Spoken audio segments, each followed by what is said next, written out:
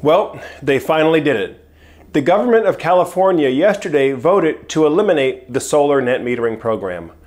What does this mean for prospective solar homeowners? And what does this mean for people that have already made the investment in solar power?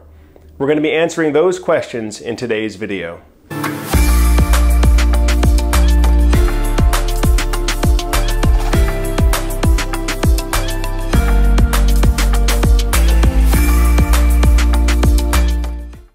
Hi everyone, Joe Ordia here for Solar Surge, and for the past 9 years I've been helping families achieve energy independence using clean, renewable energy. Now, if you're new to the Solar Surge channel, on Solar Surge we talk about everything that has to do with solar power, battery backup systems for your home, sometimes even generator systems as well. We also cover relevant industry news going on in the solar industry, like today's video here. And that's why it was so important that I got today's video out so quickly, because yesterday evening, the California Public Utilities Commission just voted to end the solar net metering program in California.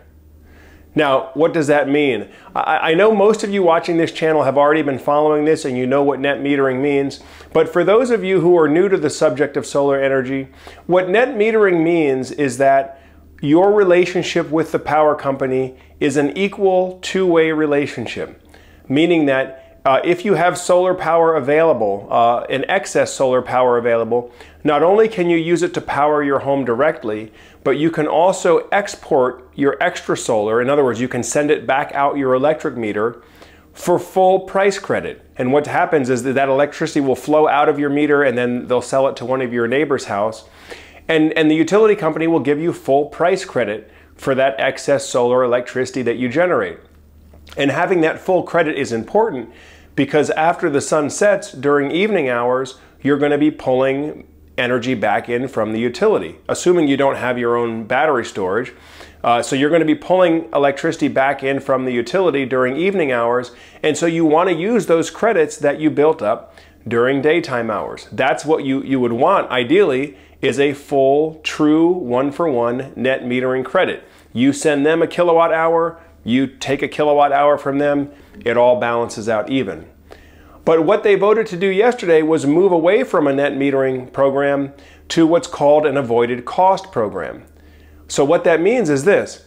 Let's say during daylight hours your solar system is producing at full power and you have more electricity than what you need to power your home.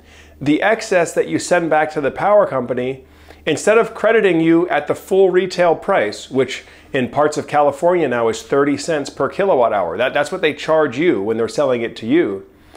Well, they're now going to pay you a much lower rate of only 8 cents per kilowatt hour.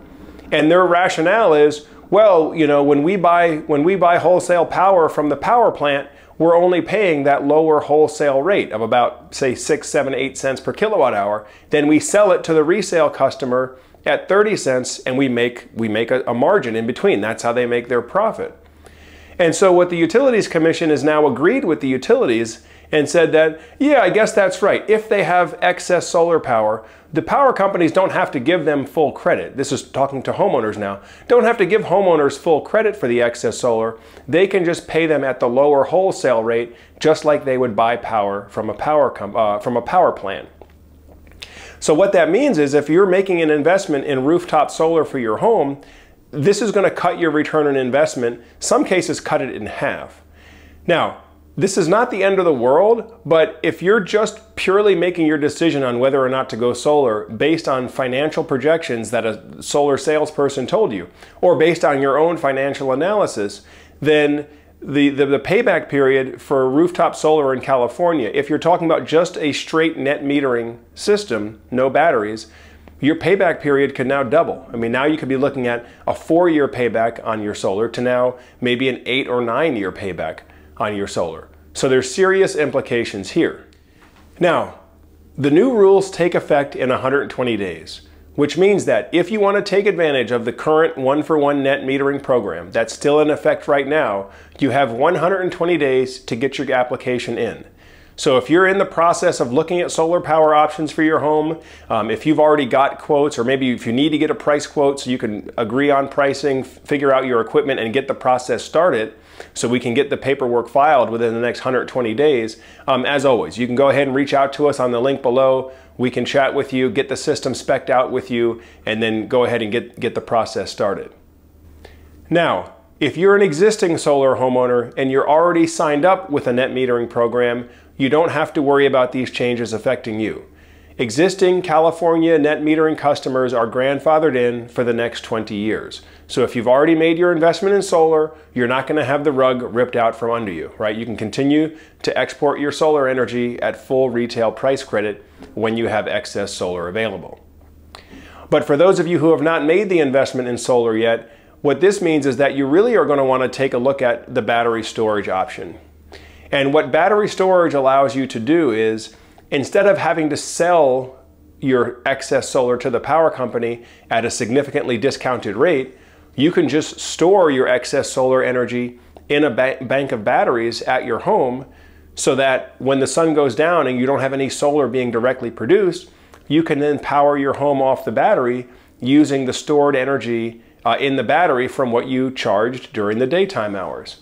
So it still allows you to have full solar coverage of your home without relying on the power company to be the battery for you, or that without relying on them to give you full price credit for any excess solar energy that you can't use or store yourself. So if you've been considering solar power, or particularly if you've been considering solar power, but you've been on the fence of whether or not the battery investment makes sense, well, it makes sense now if you're in California. And I should still tell you that although the full net metering is going away in California, because electric rates are so high, I mean, right now, electric rates in California can be up to 30 cents per kilowatt hour, compared to another market where we operate, Florida, where it's more like 15 cents per kilowatt hour. So your payback in California has actually been far better than the rest of the country, because the electricity price is so high there. It means your solar pays back faster. What that means is that now you can get a solar and even get a full house battery backup to go with it, and generally you're still going to have a faster payback than a comparable homeowner in Florida or Texas or here on the East Coast where I live, because our electricity rates just aren't that high, and so the value of the electricity coming off our solar panels is just not as high as what it is for you in California. So again, this is why, guys, I always advocate to consider battery storage with your solar.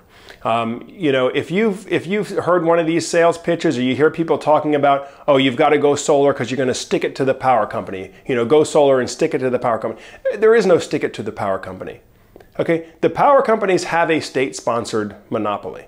And so if the power companies are ever losing money, they just go to the state legislature, and the state legislature says, oh, would you just tell us how much you need, and we'll change the regulation, we'll change it, and you can go ahead and raise your prices. So this idea that you're going to stick it to the power company by going solar has been a farce the entire time.